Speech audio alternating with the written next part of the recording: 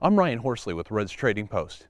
Like thousands of other honest firearms dealers nationwide, Red's Trading Post is currently under attack by the ATF. Dealers are having their licenses revoked for petty violations and clerical errors.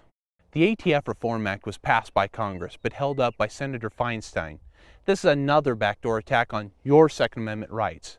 I urge you to contact your congressional delegates and sign our online petition to let them know that these kinds of attacks must stop.